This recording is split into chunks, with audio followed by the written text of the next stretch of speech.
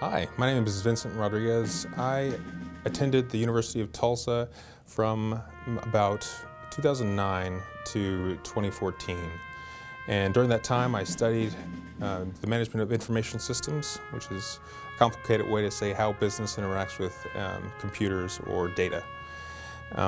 Before that, I was an Air Force instructor in avionics systems and finished my career, my 7-year career, as an E5 or staff sergeant.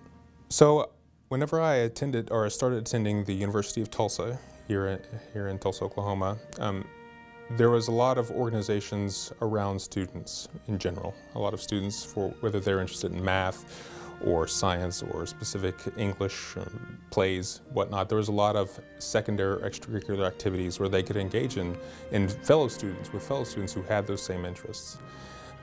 Student veterans are a little bit different when it comes to how they interact with the student body. We generally are off campus. We don't have the same kind of connectivity that a lot of fellow students have. And there was a loss on how to go about finding your peers, those fellow brothers in arms that you had in a support group before in the military. And so I found a couple people who were also veterans, but it took a long time.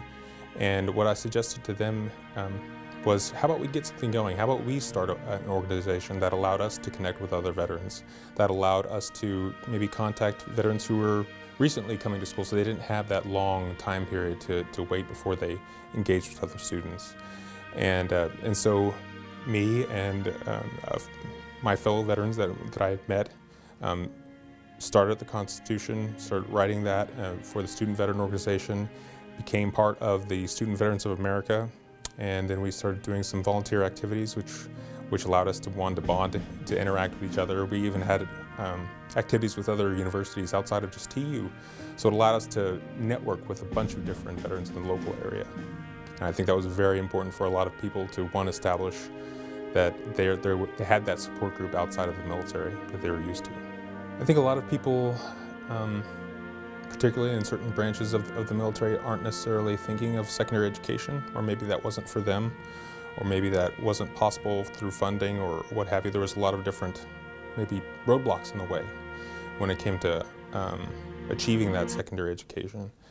And I know that whenever I started attending the University of Tulsa, there was a lot of resources that enabled me to complete my goals of completing a secondary education.